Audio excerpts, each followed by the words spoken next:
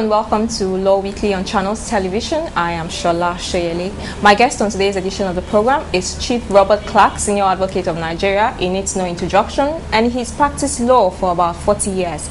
I'll talk to him about the issues of the Bakassi, the Lagos State Road Traffic Law, constitutional amendments, and a host of other issues in the news. But first, let's take a quick look at the top stories in the news.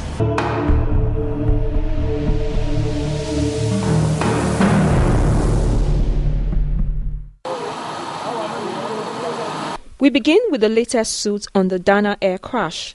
A federal high court sitting in Lagos last week admitted an affidavit by Dana Air which supports the request of a non-governmental organization, Civil Aviation Roundtable Initiatives, seeking to stop the proceedings of a Lagos State coroner court over the June 3rd air crash.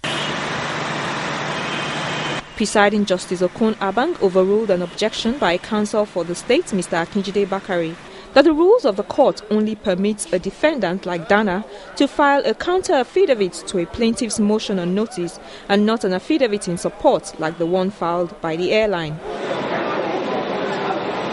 The plaintiffs, the NGO, and its president, Captain Dele-Ore, had in their suit joined as defendants Dana Air, with the coroner presiding over the inquest, Mr. Oyetade Komalafe, the Lagos State Chief Coroner, Justice Latifa Okunu, the state's Chief Judge, Justice Ayo Phillips, and the Attorney General of the state, Mr. Ade Paye.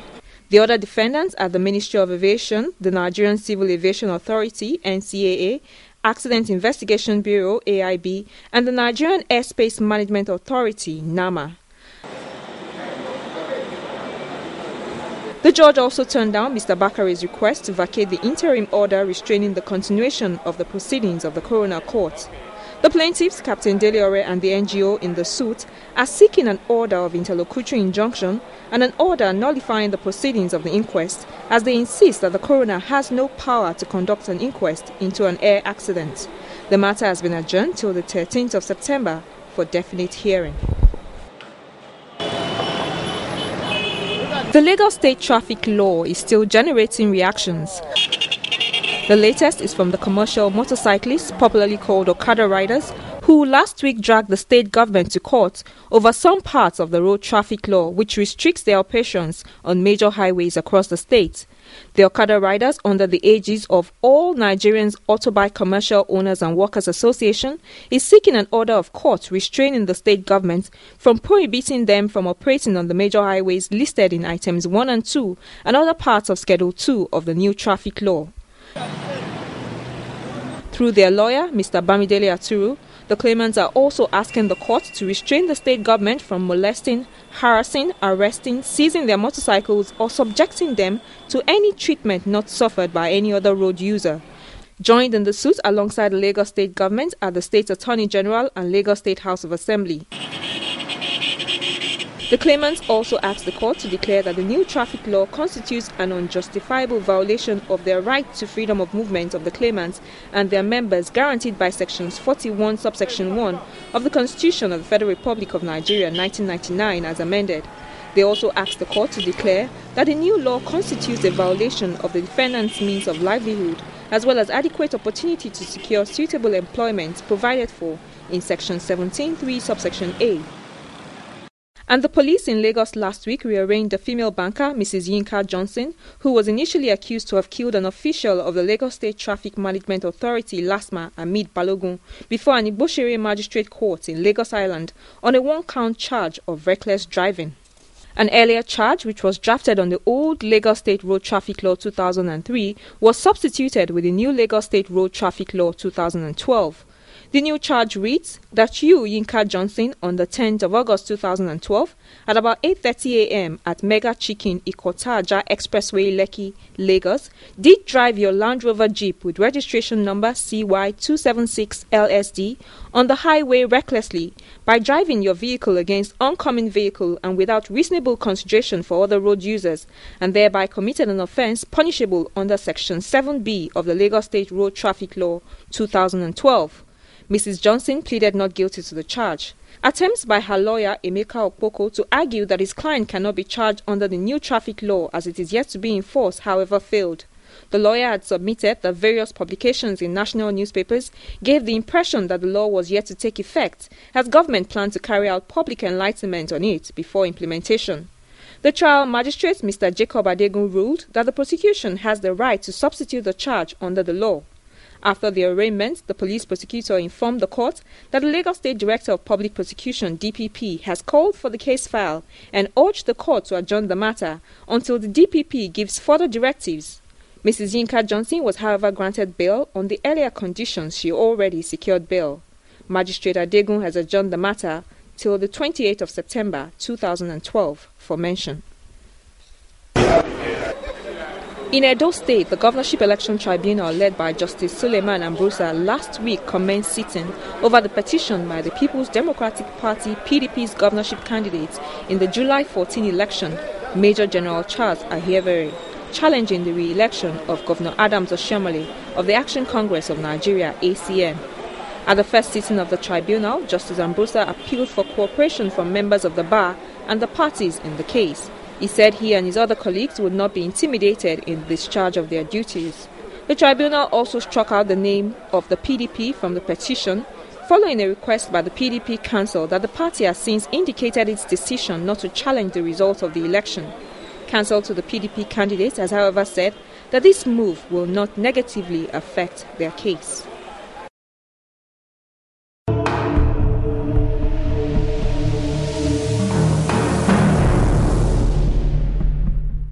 You see, life has just got easier. You stay connected to Channels TV, where news and innovations are shaping our world. Simply log on to channelstv.com to get the breaking news.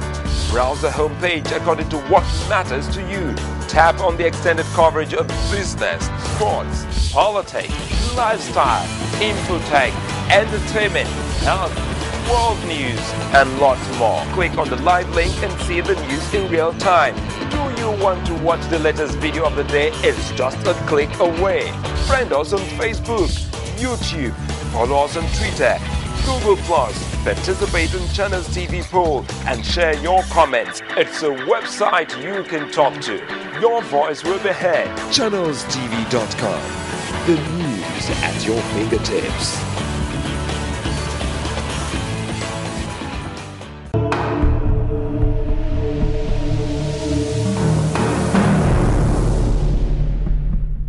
Joining me on the program now is Senior Advocate of Nigeria, Chief Robert Clarke. Thank you for speaking with us, sir. My pleasure always. Let's start with this issue of the handover of the disputed Bakassi Peninsula by Nigeria to Cameroon. It's just refused to go away. There's been so much comments about it, but what do you think that Nigeria can do about this issue? You see, as a lawyer, we have it as one of the doctrines of our profession that facts are sacred. If you are not seized of the facts in any case, you cannot know the applicable law. It's when you are seized of the facts, we will be able to appreciate what applicable laws you can use. So let it be clear to all Nigerians, Bakassi has never belonged to Nigeria, and Nigeria never owned Bakassi. That is why it's good to go into a little bit of the history. Okay. Nigeria became Nigeria by the amalgamation of Nigeria, Southern and Northern Protectorate in 1914.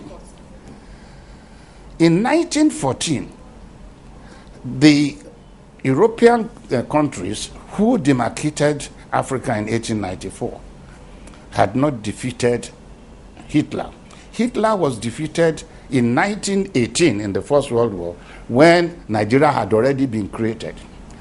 Now, all the other European countries decided to seize all the African colonial countries of Germany, Cameroon, Togo, Tanzania, and all other places, and then divided these countries into two. Togo was divided into two. They gave Ghana and Togo, that is the French Togo, and British Ghana, British Gold Coast, in trust. Nigeria, Cameroon was divided into two, the French to look after one side, and Nigeria, Great Britain to look. So it was after 1918 that half of Cameroon was joined to Nigeria. The northern side, the northeastern side, was called the Southern Province. The southeastern side, which is Bakassi, was joined with the old East Regional Government. Now, it is clear, therefore, that by 1914, at the amalgamation of Nigeria, Bakassi was not part. Bakassi only became after 1918, during the disintegration of German Empire. So that is clear.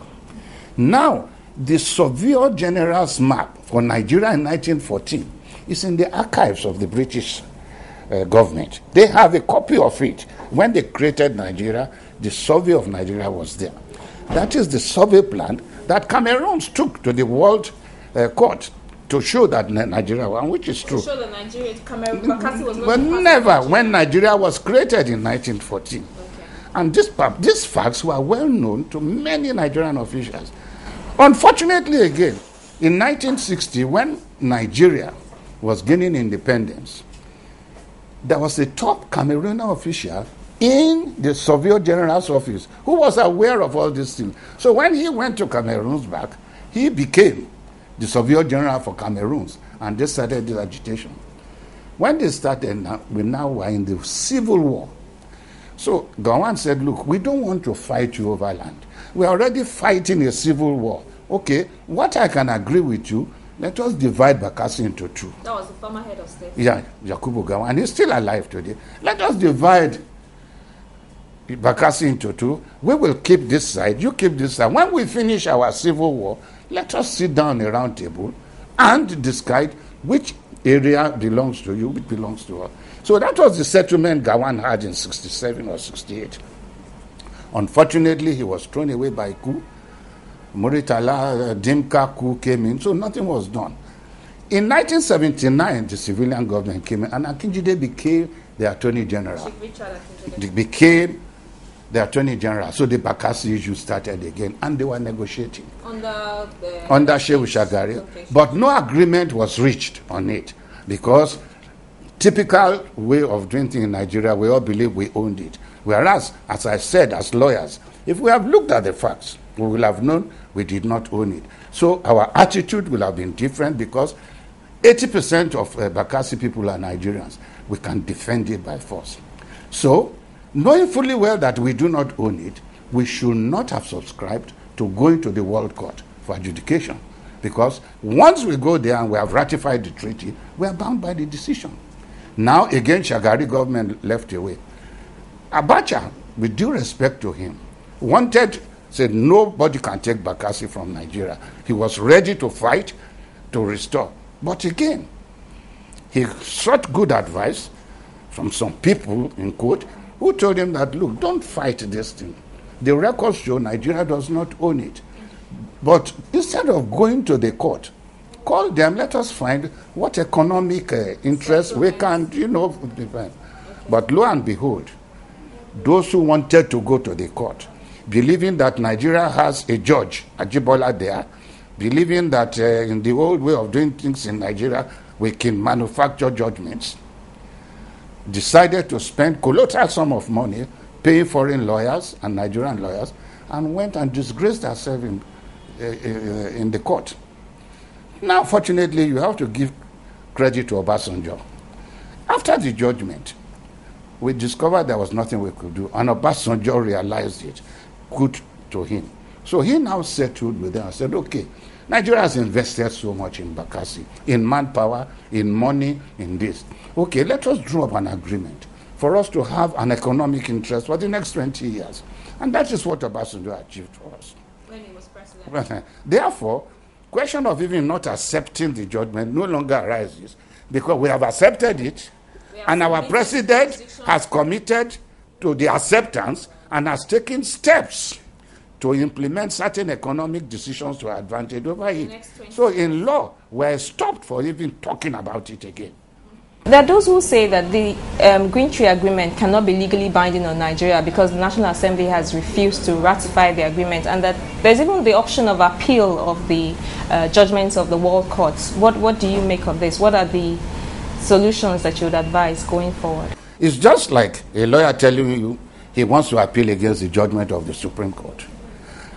Under the charter of the World Court, what you have is a review of the judgment, not an appeal.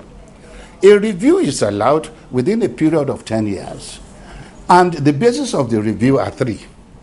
If one, you can show the court that the judgment was obtained by fraudulent means, it will be set aside. If you can show the court that there were certain mistakes surrounding the decision, okay, which occasion the judgment? Or you have to be said that they will. Okay. Or if you have discovered certain new facts which were in existence when the case was going on, but which you were not aware as a country, you can bring it up. But outside those three, that judgment is not appellable. It cannot be set aside. And now none of these issues are available. No. There's nothing. The facts are clear that we never owned it. What legal remedies are available to the people of Bakassi instead of this armed struggle option that they have chosen to embark on? The point is this. You know Sao Tome, you know Fernando Po, you know Equatorial Guinea. These were different countries from Nigeria where people from eastern origin in Nigeria migrated. Let me give you a clear example. I think in Equatorial Guinea, one of their former presidents was a Nigerian whose grandfather emigrated there. But today, because there are so many Igbos in Equatorial Guinea, or in Fernando Po, or in Sao Tome, therefore, Nigeria wants to claim sovereignty. No. Any Nigerian who finds himself in a foreign country must submit to the rules of that country. If they are not satisfied, let them come back, then we'll resettle them here. That is just it. Bakassi belongs to Cameroon. They are not Cameroonians. They are Nigerians who are residing in the Cameroon territory. If they don't want to submit themselves to the rights and privileges of that, then they have the right to come back. Their country will take them back. But there's nothing this country can do. I will ask Nigerians to accept the truth that Bakassi does not belong to us, accept the fact that Obasanjo has committed Nigeria to an economic interest for the next 20 years, build on that, and see, after the 20 years, to renew the agreement and have the economic benefits instead of rushing to claim a land that does not belong to you. Let's move on to this issue of constitutional amendments.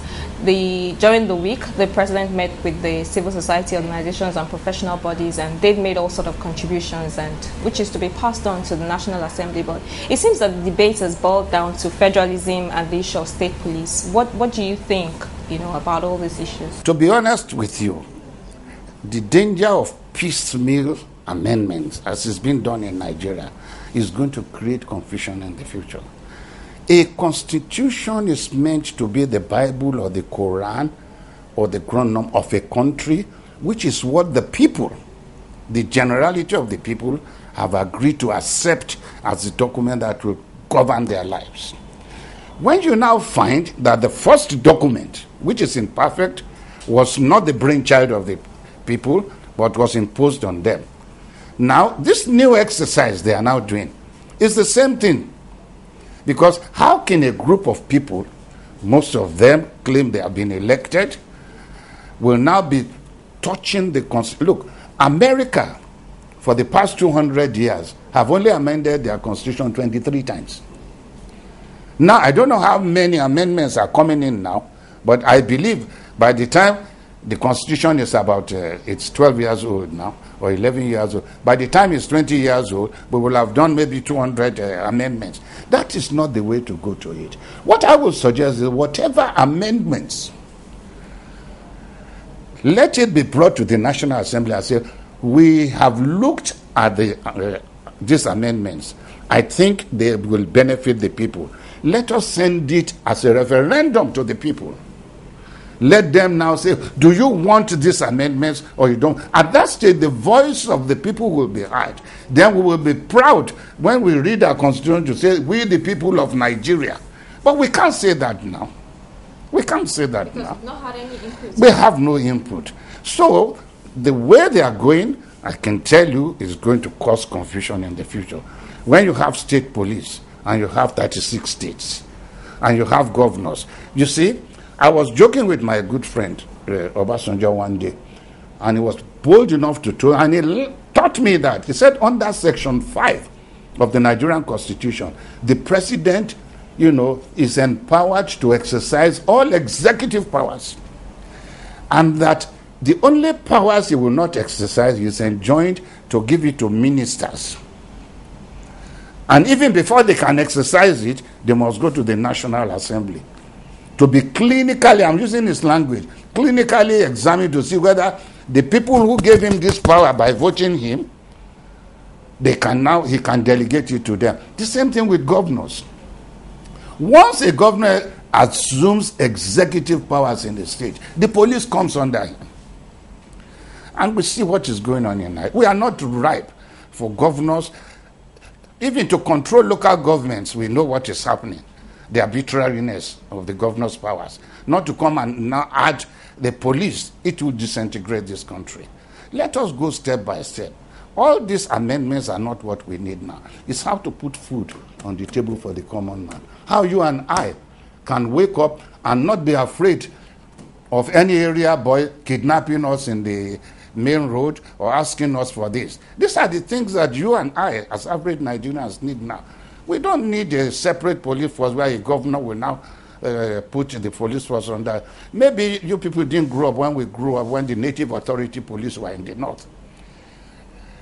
When we were young, there is the Nigerian police, there is the native authority police, where the alkali will call a native authority policeman, go and arrest somebody, and the police won't be able to. So don't let us go into that area. But as I said, there's nothing wrong in doing amendments. But please, when you do it, bring it to the National Assembly, let them pass it, give it to Mr. President, let him assent to it, then send it to a referendum. You Nigerians, this is what we have for you.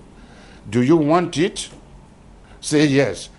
If you don't want it, say no. It is then they will be proud when it comes back to them to pass it as a law. Okay, another issue that has been in the news is this Dana Air crash. We heard during the course of the week that the federal government returned the license of Dana Air back, to the airline, and there are those who have issues with that. In fact, some people say that in the first place, the federal government should not have seized the license of Dana or suspended them. But having done that, which was in contravention of ICAO standards, that it is now wrong for the federal government to give back the license when compensation has not been paid, some of the dead bodies of victims have not been claimed, and what do you make of all of these issues? Let us have one matter clear. When you use the word federal government, you are using it in its general terms, because today what makes the government of Nigeria is the executive, the legislative, and the judiciary. But when you talk that government revokes license, government does it through the agency it has created under its executive powers, through the Minister of Aviation, so to do. So, as I told you, Obasanjo says, look, I have all the executive powers invested on me the day I was elected. So Jonathan has that power also the day he was elected under Section 5 of the Constitution to control all executive powers. But where there is a statute that provides the way and manner such powers, like petroleum, the petroleum is the same thing in aviation. So when you talk that the government revokes, it is not the presidency that is revoking. It is the Minister of Aviation, by virtue of the power vested on him under the Aviation Act. Now the question, he doesn't have the power. He has the power, but it is the way and manner they are using the power in Nigeria that is wrong. Within the past 3 years, over 6 planes have crashed in Russia. Over 3 or 4 planes have crashed in France, in England. Yeah. But do they, because of one crash, close down the total airline? No. The problem in Nigeria is that they use this fire brigade tactics. What they should have been doing under the law, monitoring what planes come in, when they go, they were not doing it. So that when they are cutting edges, Oyinbo man says they like to cut edges. When they start cutting edges and at the end there is a crash, then they will now, that airline, for instance, Air Nigeria, I was going to Abuja last week, 4 or 5 of their planes were on the tarmac. They can't fly. Dana can't fly. One Nation, I don't know, they can't fly. Just because of that crash.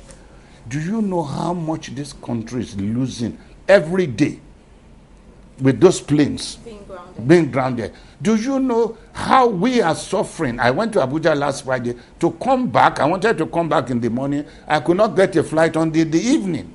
And I was speaking on Thursday. Do you know how much man-hour is being lost? When there is a plane crash, that doesn't mean you should close down the entire air fleet. No. You will do your investigations. You will check, has the agency been doing its duty to make sure that these planes go for servicing? Why do they have to wait until they crash before they ground all day? There's something is wrong with the system. So the federal government has the power. Don't let anybody bamboozle you, because executive powers belong to the federal government, and the way they exercise it is guided by law. The only thing, they must follow due process. But when they carry it to the extreme, it means something is wrong with the system.